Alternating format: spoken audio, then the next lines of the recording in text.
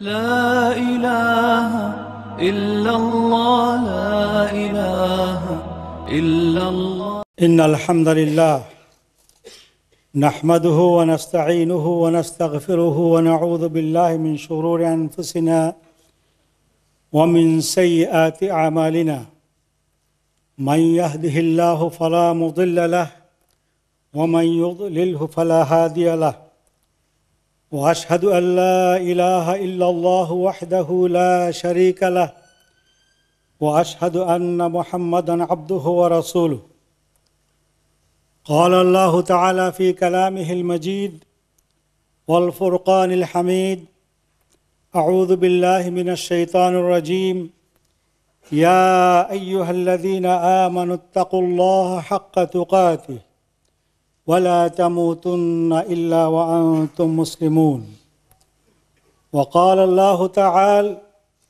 يا أيها الناس اتقوا ربكم الذي خلقكم من نفس واحدة وخلق منها زوجها وبث منهما رجالا كثيرا ونساء واتقوا الله الذي تساءلون به والأرحام إن الله كان عليكم رقيبا وقال تعالى يا أيها الذين آمنوا اتقوا الله وقولوا قولا سديدا يصلح لكم أعمالكم ويغفر لكم ذنوبكم ومن يطع الله ورسوله فقد فاز فوزا عظيما أما بعد فإن أصدق الحديث كتاب الله وأحسن الهدي هدي محمد صلى الله عليه وسلم وشر الأمور محدثاتها وكل محدثة بدعة وكل بدعة ضلالة وكل ضلالة في النار. My dear brothers and sisters in Islam, today we are here, though we are performing our Jummah prayer now, but this day is a special for Qurbani, for sacrifice. And most of us, those who are able, we are performing this act. And we know Hujjaj, 2 or 3 million, they are also doing the same. Is sacrificing animal to follow the command of Allah subhanahu wa ta'ala, following the sunnah of Ibrahim alayhi salatu wasalam. We know Allah subhanahu wa ta'ala mentioned in the Quran when He asked Prophet sallallahu alayhi wasallam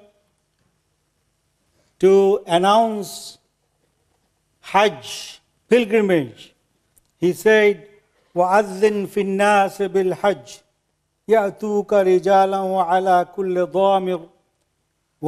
كُلِّ ضَامِرٍ يَأْتِينَ مِنْ كُلِّ فَجٍّ عَمِيقٍ لِيَشْهَدُوا مَنَافِعَ لَهُمْ وَيَذْكُرُوا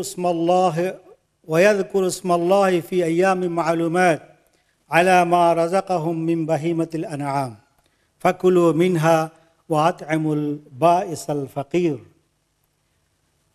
In this verse, when announcement was made for Hajj, in the same verse, Allah subhanahu wa ta'ala said that they will come and they will also sacrifice animal. Whatever Allah subhanahu wa ta'ala provided them as a rizq, they are going to sacrifice, and also they will feed others, they will eat themselves. And this sacrifice is not only for Ummah of Muhammad sallallahu alayhi wa sallam. Allah subhanahu wa ta'ala said, وَلِكُلِّ أُمَّةٍ جَعَلْنَا مَنْسَكًا لِيَذْكُرُوا اسْمَ اللَّهِ عَلَى مَا رَزَقَهُم مِّن بَهِيمَةِ الْأَنْعَامِ.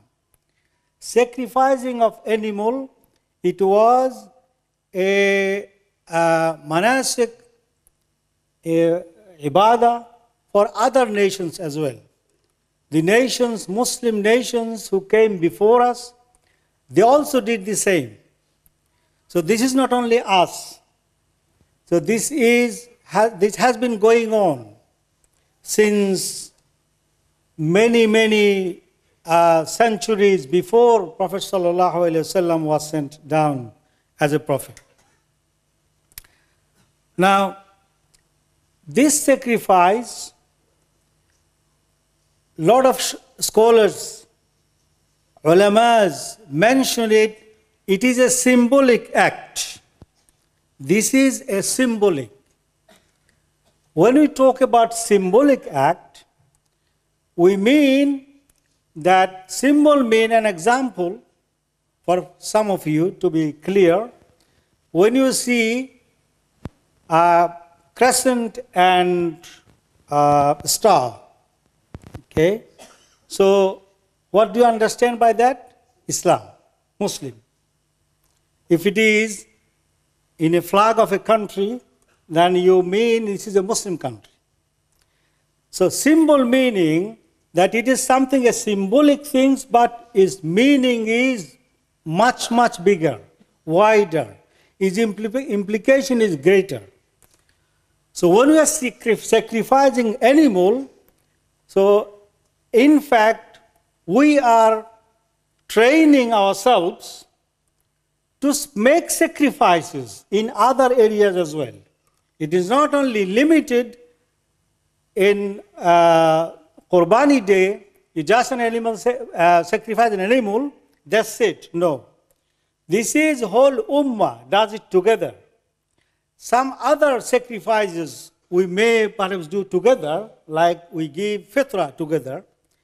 But this is like again a symbolic. That means we develop our habit of making sacrifices. Whenever need comes, we have to make that sacrifice. Whenever we have opportunity, we have to make sacrifice. So developing a habit, a character, Islamic character of making sacrifice. Allah subhanahu wa ta'ala wants sacrifice from us. Through sacrifice, we purify our heart. We become very close to Allah subhanahu wa ta'ala. Allah subhanahu wa ta'ala tests us whether we are true in our faith. We are true in our belief or not through commanding us to make sacrifice. Allah subhanahu wa ta'ala says in the Quran, أَمْ حَسِبْتُمْ أَن تَدْخُلُوا الْجَنَّةِ وَلَمَّا يَعْلَمِ اللَّهُ الَّذِينَ جَاهَدُوا مِنْكُمْ وَيَعْلَمَ الصَّابِرِينَ.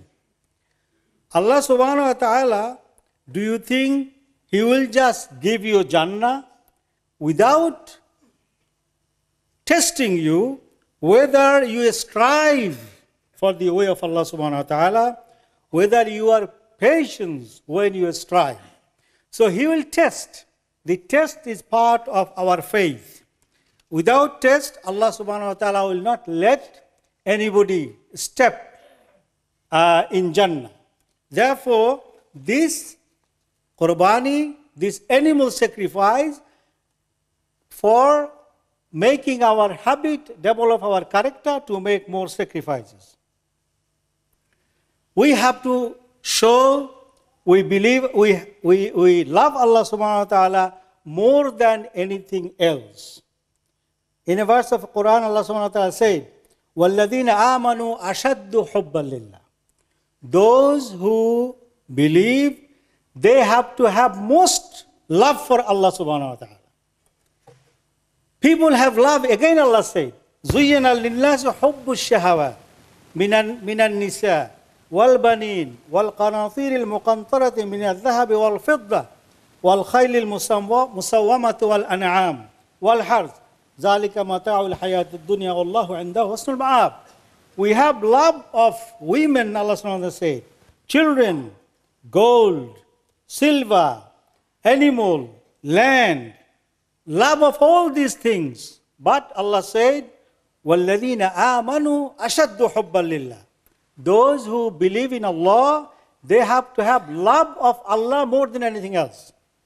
So whenever call comes of making sacrifice, then believer will come forward and make the sacrifice. Allah subhanahu wa ta'ala says, وَيُطْعِمُونَ الطَّعَامَ عَلَى حُبِّهِ مِسْكِينًا وَيَتِيمًا وَأَسِيرًا. They feed, though they love food themselves, they need food for themselves, but yet they feed the miskin, they feed yatim, they feed captives. So they feed people. وَالَّذِينَ يُنْفِقُونَ فِي السَّرَّاءِ وَالضَّرَّاءِ. Believer, they spend their money in good condition, also when they are facing difficulty. Always they make sacrifices. Sacrifice makes our faith stronger. Sacrifice brings us very close to Allah subhanahu wa ta'ala. That's why we call it qurbani. The word qurbani comes from qurb. Qurb means nearness. The more you make sacrifice, the closer you come to Allah subhanahu wa ta'ala. If you love Allah, you have to show through sacrifice. If you don't make sacrifices, that means our love of Allah subhanahu wa ta'ala is shaky. Shaky. If we don't want to, if we relate it to our everyday life, we make sacrifices for people we love. Our children, our wives, our brothers, our sisters, we love, we make sacrifices for them. We don't want to make sacrifice, then love will not be there. Same goes in relation to Allah subhanahu wa ta'ala. The more we sacrifice, more you come close to Allah subhanahu wa ta'ala. Barakallahu lana wa lakum fil Qur'an al-azim. ونفعني وإياكم بما فيه من الآيات والذكر الحكيم أقول قولي هذا وأستغفر الله لي ولكم فاستغفروه إنه هو الغفور الرحيم.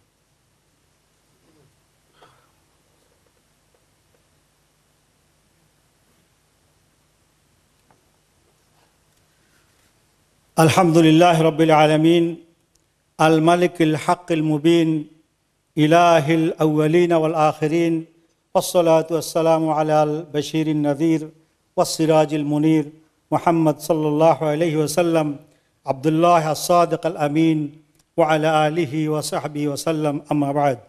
قال الله تعالى لن ينال الله لحومها ولا دماؤها ولكن يناله التقوى منكم كذلك سخرها لكم لتكبروا الله على ما هداكم وبشر المحسنين. We talk about making sacrifice. Now, making sacrifice sometimes easier than keeping our intention in right place. Intention in right place.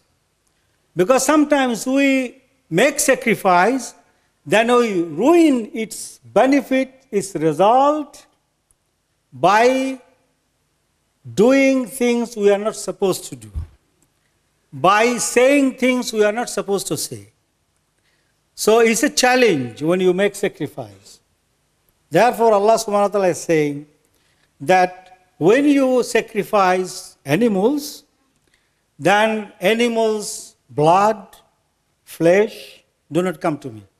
What comes to me? يَنَالُهُ التَّقْوَى مِنْكُمْ. Taqwa hahuna, hahuna, hahuna. Taqwa is here, in our heart. Why we do something? Why are we making this sacrifice? If we relate it to our everyday life, which we are supposed to, that's what Islam is all about. It's not like you listen and you hear and you do whatever you like. You understand, and accordingly you change your behavior, you change the way you do things. If we want peace of Islam in our personal, family, society, then we have to act upon our understanding of Islam, our knowledge. If we relate this sacrifice to our everyday life, and following the hadith of Prophet sallallahu alaihi wasallam, he said,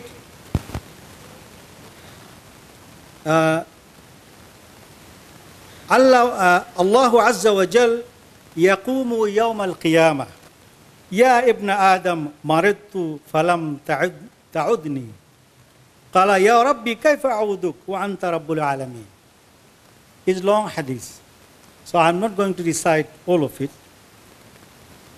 Allah subhanahu wa ta'ala in the day of judgment will say to us, "Oh my servant, I was ill, you didn't look after me." Then we'll say, how is possible, O Allah? Rabbul Alameen, you are ill, we didn't look after you. Allah subhanahu wa ta'ala will say that a person in your neighborhood, he was ill. If you looked after him, you would have found it with me today, as if you are caring for me. So when you care, again, is feeding, clothing. This hadith goes on. In every situation, when we serve a human, actually, and make sacrifice for a human, Allah subhanahu wa ta'ala accept as if we are doing it for Allah subhanahu wa ta'ala. So therefore this, when we sacrifice, we need to keep in our heart, in our mind, in our spirit, what are we doing and why are we doing it?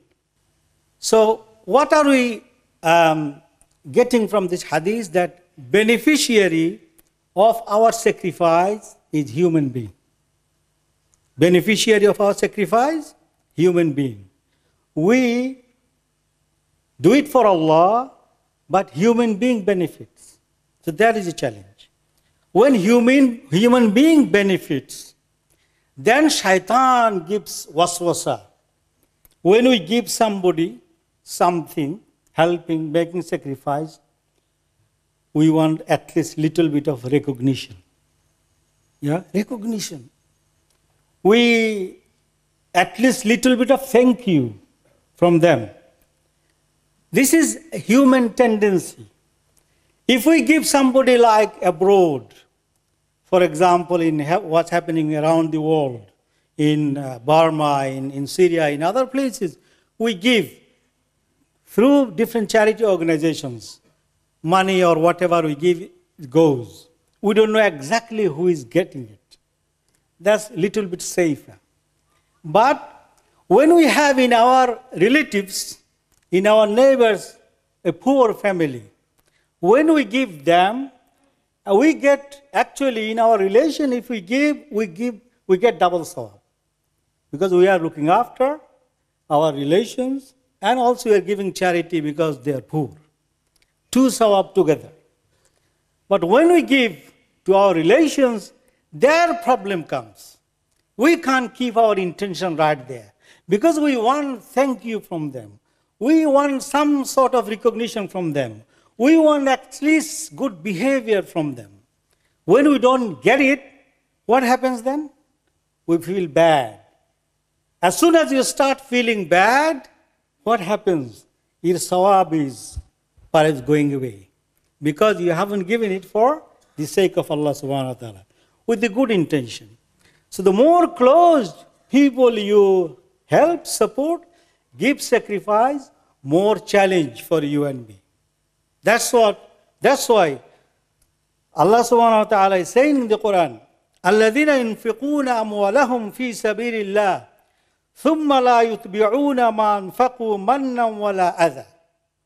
When you spend fi sabilillah for someone, then you do not follow that by showing your kindness or in any other way hurting that person. In any other way, even you look at that person, your eye contact may even hurt that person. So Allah subhanahu wa ta'ala is saying that you cannot hurt the receiver. If you hurt the receiver, then it will affect your intention. You may not get reward from Allah subhanahu wa ta'ala. Allah says in this situation, don't give. Don't give. قَوْلٌ مَعْرُوفٌ وَمَغْفِرَةٌ خَيْرٌ مِّن صَدَقَةٍ يَتْبَعُهَا أَذًى. A good word, forgiveness, much better than a sadaqah which hurts the receiver. So Allah says, don't give. Your sadaqah is not necessary. Allah subhanahu wa ta'ala mentions in the Quran the prophetic method, how prophets used to make sacrifice for others. إِنَّمَا نُطْعِمُكُمْ لِوَجْهِ اللَّهِ لَا نُرِيدُ مِنْكُمْ جَزَاءً وَلَا شُكُورًا. We are feeding you لِوَجْهِ اللَّهِ, for the sake of Allah. لَا نُرِيدُ مِنْكُمْ, we don't want from you jaza, any reward, any return, wala shukura, not even thank you. Not even thank you. Absolutely liwajhillah. If you do something absolutely liwajhillah, you will get 100% return from Allah. If you do it halfway, you may get half, may not get half. Therefore, it is important that we make sacrifice, but we have to make sacrifice for the sake of Allah, liwajhillah, not hurting the receiver, and no way having in our even face any effect of that the receiver may feel bad. May Allah subhanahu wa ta'ala give us tawfiq that this training of qurbani we can understand and practice in our life. If we do that, Islam is peace. Family is in peace. I am in peace. If we don't, then trouble, and trouble. May Allah subhanahu wa ta'ala accept our qurbani from all of us, inshallah, and help us to keep our intention right.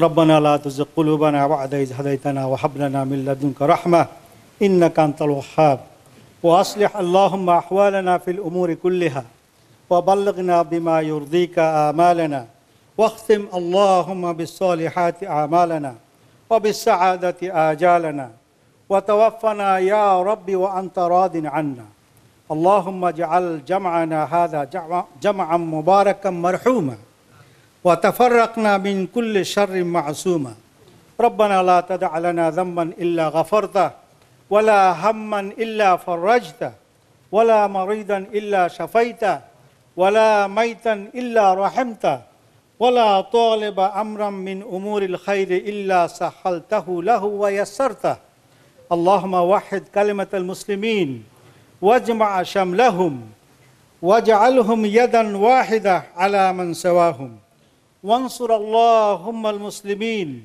واخذل أعداءك أعداء الدين واغفر اللهم لنا ولوالدنا ولإخواننا ولأشياخنا ولجميع من سبقنا بالإيمان وآتنا من لدنك رحمة وهيئ لنا من أمرنا رشدا وآتنا ربنا في الدنيا حسنة وفي الآخرة حسنة وقنا عذاب النار